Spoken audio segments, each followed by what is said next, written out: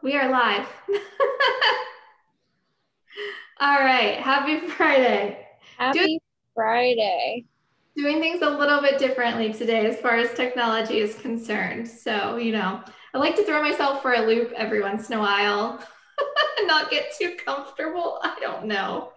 So sorry, there was like a weird, awkward little moment there at the beginning of this live. But welcome to episode number 63 of 5 Minute-ish Fri YAY. We're so excited to be live right now. And today we are going to talk about photos, which is super relevant to our lives, right, Kara? And Yes.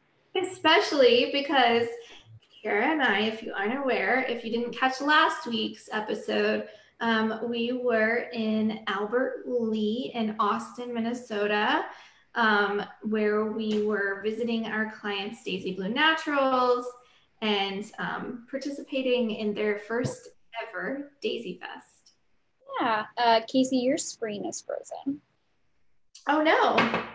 Mm-hmm. Okay. Here and on the live. Oh, let me close out of some things. I feel like that always helps. But yes, Daisy Fest was very fun. We took lots of pictures, and I've been going through all of them and editing and all sorts of things.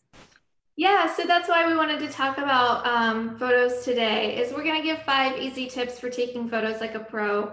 You don't have to have fancy equipment necessarily. It's just a few little things that are going to help elevate the quality of your photos, whether it's of products or people or scenery, whatever it might be.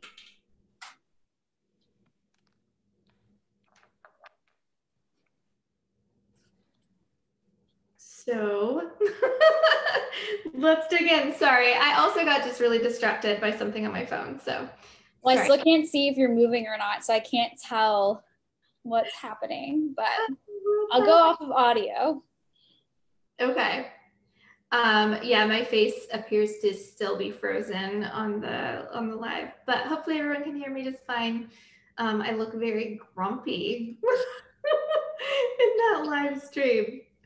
But that's the joys of, being at home and having not so great Wi-Fi at the moment. So we're going to start with these different tips, and we just want to help everybody take really crisp, beautiful photos that captivate or catch the eye of your audience for all the right reasons, whether it's product photos you're going to be putting on your website, or it's photos of just from the day-to-day behind the scenes of your business or nonprofit.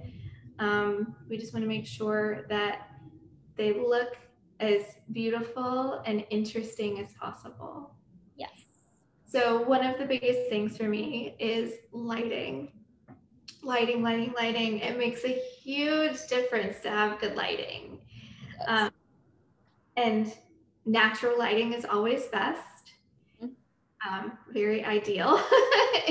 if you have a way to put natural light in front of your subject, not behind it, so that it really illuminates the front of it and doesn't create shadows. Like right now, so for our lives, we're normally in the office and we normally are at the front of the BizConnect office. And video's just the same too, right? So if we were going to take a picture, we would do the same thing where we would probably go up to the front of the office. We have that wall of windows with natural light flooding inside. So if I'm going to take a selfie, I'm going to do the same thing. Or if I'm going to put a picture of a product or something up, if I had a retail store, I would want that natural light coming in on that product. And the other tip to share about lighting, I love I love talking about lighting. I don't know why. Lighting is, it's one of the main things. I mean, if you have a very dark, full of shadows, editing can help a little bit, but it can only go so far. So lighting is a number one key for a good photo, for sure. Definitely. All right. What about angles, Kara? Angles is a big one. So for right now, if you've noticed, I'm like moving around my computer because I personally don't like this angle. Angles are a big one. They can make or break a photo. If you know, there's different ones. There's down below to up. There is straight on. There's up above to down. It really depends on, especially whether you're photographing a human, an event, or a product. So product, I usually try and get multiple angles and see later on which one is better. People have preferences. So especially if you're working with a girl, everyone has seen, you know, the Instagram type of things, you know, where most girls like you to take the picture either up from above or down from below. No one likes an up close and personal in your face business type of photo. So be aware of your angles and test them out. Kind of move around. When I take pictures, I kind of move around and, you know, try from different angles and see what it looks like to find what's best. Yeah, definitely. So I think, you know, with angles, there's a few different options, right? So if you're like, there's that flat lay thing that you can do, which is super cool. But if you have a sandwich or a cheeseburger to photograph, you know, if you're a restaurant, then you don't want to do that from the top because all you're going to get is bun. And then, like, I don't know if some like lettuce is sticking out from the edges. So you want to do that like eye level, like squat down, get low. One of the best examples of this, I wish I would have thought to find it, but I've seen shared in a group of creatives that's mostly photographers with hundreds of thousands of them in there. This photographer shared that, you know, you probably have seen this amazing wedding photo that they took, but what you didn't see is what it took to get that photo. Yep. So the person is actually like, this photo is gorgeous. It's this couple. It's like kind of like a moody thunderstorm going on in the background, but they're really illuminated and well lit, and they look amazing. But it's like you can tell that the photographer was like down lower, but what you can't tell in the photo, but they showed a photo of themselves, is that they were on the ground laying in a mud puddle, like on their stomach, to take that photo. You do what you have to do to get a cool, good photo. That's for sure. Yeah, and dedication. Like Kara, when we were at Daisy Fest, and we were done eating lunch, and you went up to go start taking some photos of the musician Wayward, who was singing at the time. You went and you laid down on your belly on the grass in the middle of this field. I did. Because Yeah. it's all about angles, right? You know, a big thing too is it's hard to photograph musicians sometimes because the mic's right in their face. Mm-hmm. So I was testing out a different angle. Obviously, I was laying on the grass to try and see if the angle would look better if you could see more of his face and not the microphone. Yeah, and it worked great. So, do you want to share some of your photos? Sure. It's really throwing me off that I can't see your face. I'm sorry. I'm still here, I promise. Let's see. Some examples of photos so you can actually see visually what we're talking about and the differences in changing some of these aspects of your photography. So also is, you know, oh. Hang on, I'm looking. Okay, I'm like, all I see is your forehead. Yeah. Another consideration to make to take great photos is, what is the subject? So you're going to take your photo a little bit differently if it's a human versus an inanimate object, or a table display full of inanimate objects, or a scenic view. So you want to look at what the subject is and then compare that against the background.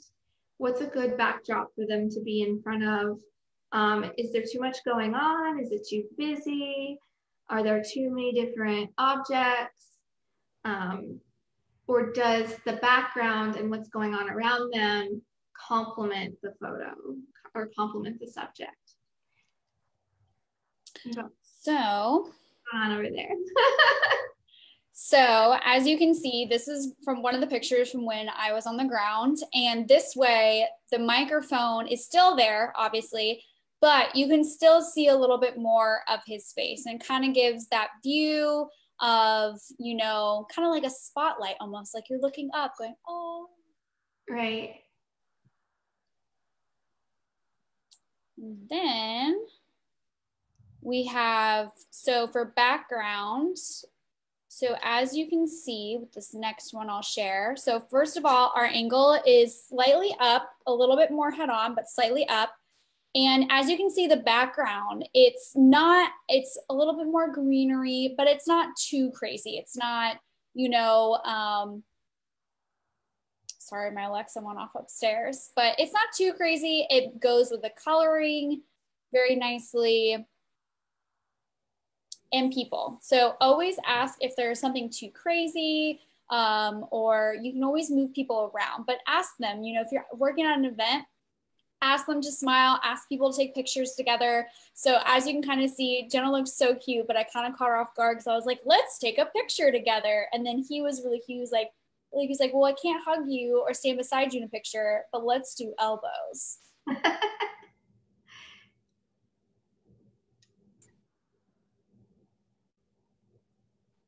What's next? So next up is focus. And you're finally in focus. I can see your face. Oh, hey. That is good news. So focus, focus can be really seem kind of underrated, but it's really important. So what's going to be the focal point of your picture? Is it just the full subject? Is it something smaller that the subject is holding? Or is it even something like it's their smile, or maybe a product they're holding, or what's behind them? Maybe they're not in focus, but what's behind them is. So this is a great example. Southern Soda's CBD oil. They were a Daisy Fest vendor. But I love this photo because there was a lot on their table. All the vendor tables were packed full of products and things, really cool stuff. But you did a really nice job with this photo because you picked one bottle to put into focus, blurred everything else out. And so your eye just automatically focuses in on that one bottle, and you read the label and you absorb all the information from it, rather than if everything was in focus. It'd be way too busy, and it would go back to that environmental factor of going, okay, the background is too much. But because I used focus, I didn't have to ask the owner, can I take this and move this somewhere else, anything like that. So we were able to get a pretty good shot. The background's blurred, but I like that there's a second bottle in the background. It tells you that there are more. It's one of many, but it's blurred out. The main focus is on this main bottle and not all the other information around it. Yeah.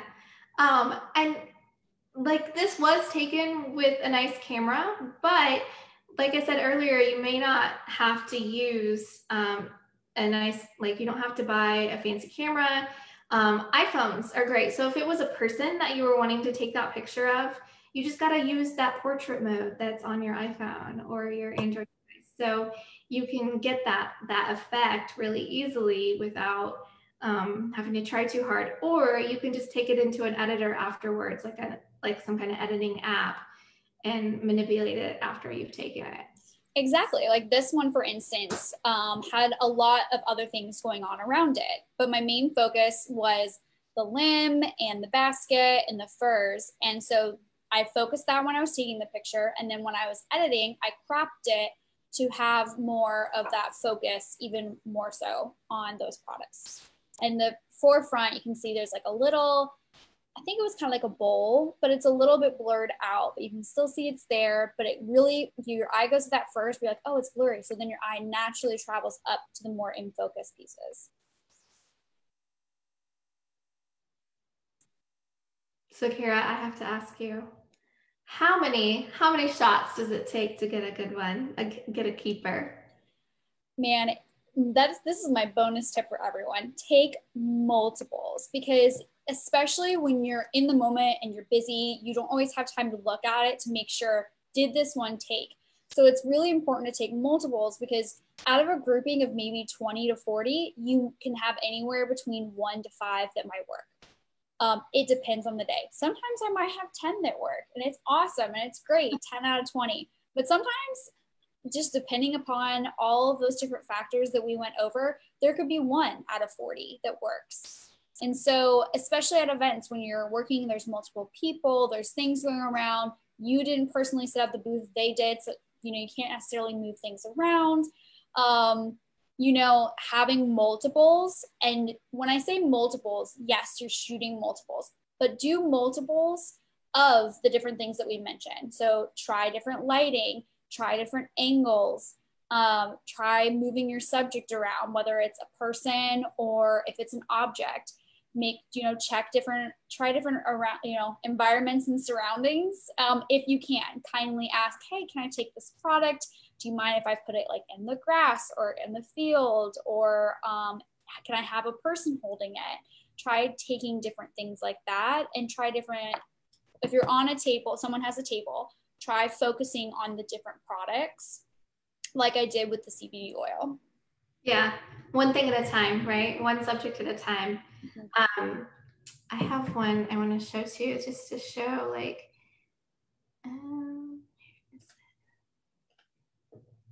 I have an example, one that I took on my phone at the event, but I was doing mostly videos with the gimbal at the event, so I didn't take a ton of photos.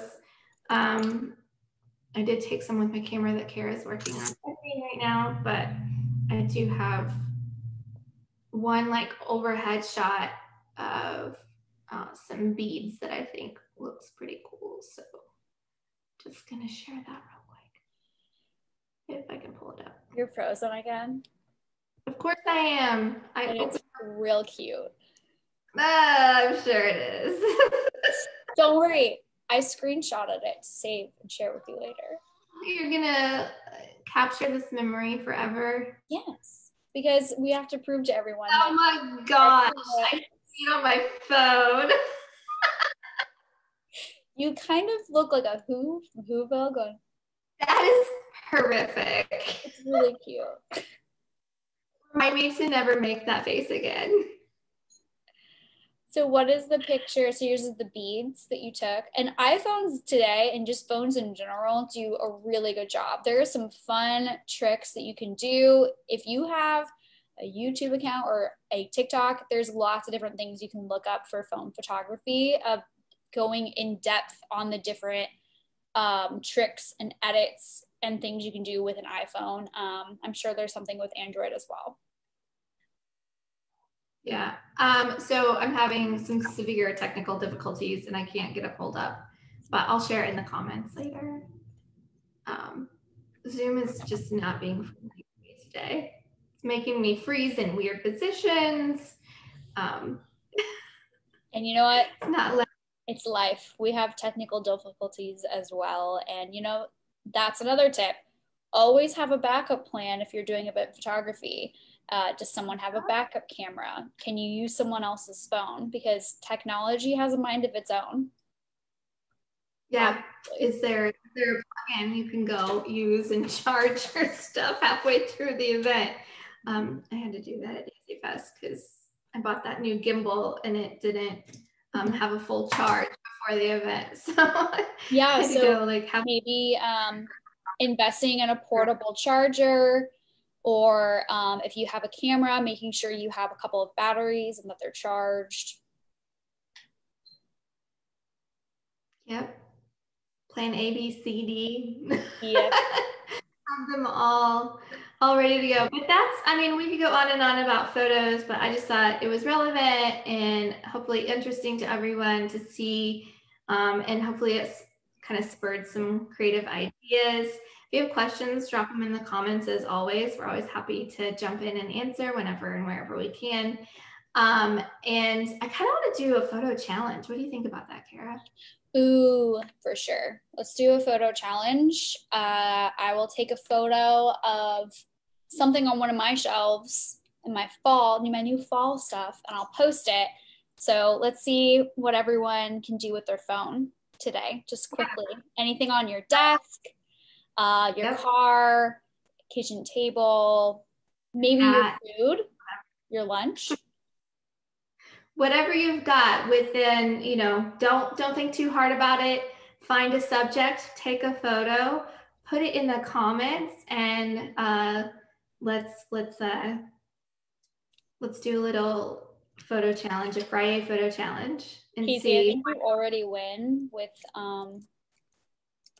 your frozen screen right now. Well, Zoom wins. I didn't plan for that. I can't take credit for that beautiful display of my messed up face. Would love to, but it's not a thing. Okay, so do the photo challenge. Drop a photo in here. There might be a prize for people who participate. So how about that? Yeah, I think we can just do something fun like that. Other than that, stay tuned. We're gonna keep doing Fridays, so we'll be back next week. I'm not sure what we're about. Yeah, here soon, probably here soon we're gonna start talking about preparing for the holiday season. Yes. And everything that comes along with that, marketing and design wise. So if you're excited about the holidays, get even more excited because we're gonna for a while. But yeah, all right, everybody, thanks for tuning in. Have a lovely afternoon and a great weekend. And we'll catch you next week. Bye. Bye. Hold on. I can't get it to. My Zoom really doesn't like me today. It's like not even letting me end the live. Maybe we're stuck here forever. We now have a reality show. Cool. Except with no producers, it's just 100% real. That's scary real. But I'm gonna play with my phone photography for the. I'm hitting the stop live stream button. I'm sorry for anyone who is stuck watching. Oh, now we have way more viewers than we had earlier.